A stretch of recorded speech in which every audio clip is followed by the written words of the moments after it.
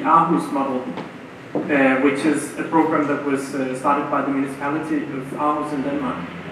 It's an anti-radicalisation program targeted especially at Islamists, let's say Salafists to be more precise, which is, I mean, Islamism is many things, also many peaceful things.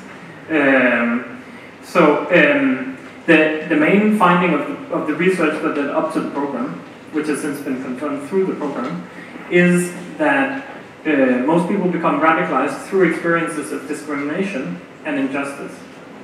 And the municipality, in order to deal with this issue, basically issued different guidelines that specified other ways of relating to people with migration background, and let's say workshops to help teachers, municipal staff, and so on. As well working with education institutions in order to provide equal opportunities in terms of jobs and training for people with migration background. Yeah. I would expect that you find something similar if you look at people who go to far-right extremism, experiences of discrimination, lack of training places for crafts or whatever, lack of jobs, a perception that a migrant got the job in front of you, and so on. So I think the main ways in which to target, like the lesson of this, the best way to target these forms of extremism, if we want to call them that, is to basically stop this discrimination because it happens, where you can, create fairness and a sense of justice when currently there isn't, and target the current economy of scarcity. This idea that there are not enough jobs to go around for everyone, not enough training places, and so on. So right now we're in an economy of scarcity. Of course, not for everyone, some people have plenty, but this sense of scarcity creates a sense of injustice, which creates extremism. We have to address that on a structural level. We need social movements to take the streets. We need institutional power.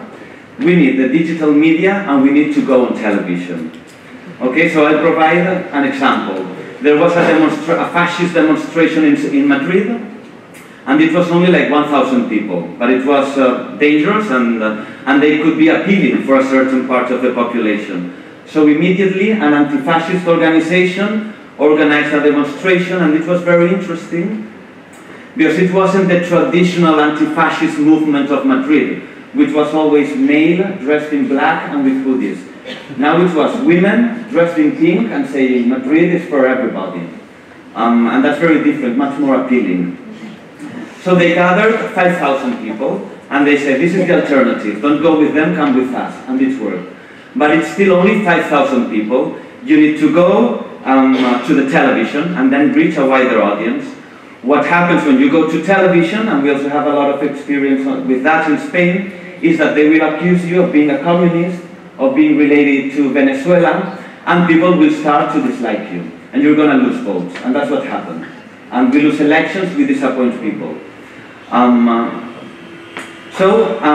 We have to build these four elements in order to build networks of counterpower at the local, national, and international level, all of them. Otherwise, we don't win. So television, then we go to the digital media. There we have more freedom. We can do as we please. However, in the end, there are many limitations, and in the end, we are speaking between, we create political ghettos of highly educated and politicized activists, and we speak among ourselves. I still don't see all of us. I don't still see everybody, and it's difficult. I don't have the solution, but we need them, of course, as all of you have mentioned. So the fourth element is to take institutional power, because that gives us legitimacy. Okay, people trust us more if we achieve institutional power. Still, that institutional power is very limited, especially at a local level. That's what happens in Madrid, in Barcelona, in Valencia, in many cities. It's positive, it's a change, but it's extremely limited. So we have to build the connection with the national level and with the European level. And of course, I don't have the solution, but I would like to reclaim the values of the French Revolution, freedom, equality, and nowadays, especially fraternity. We don't want, people don't want the left or activists to be fighting each other. They want us to solve our problems and then to speak with them. And so that's what we have to do, and to use diversity, that we have it, to build unity. Okay, so I would like to finish with just one question connected to fraternity, and this: will the Southerners and the Northerners join at the bar to fraternize and have some beers together? And join the normal people also? I hope so. Thank you. Then thinking about the alternative, which I think connects very beautifully with the last two presentations. There we have different kinds of movements, perhaps the right to the city movements, the right for the common movements, that are actually thinking at the local level, within the municipality, about a way of imagining the local space as a non-distinctive space between citizen and non-citizen, right? They're challenging that fundamentally. The right to the city is about the right to intervene in the city, right? Which pertains to everyone, which pertains to all, as Manuela said it. So then how can we build these connections between the different kinds of movements? And I would sort of challenge us to think, perhaps the panel, but also the audience, who have been very patiently listening for all this time, to try and think, how do we build those pan-European transnational networks, a federation of struggles or confederation of struggles? How do we connect these movements? How do we pool knowledges, experiences, and what? Because I think, I'm sorry, I didn't introduce myself.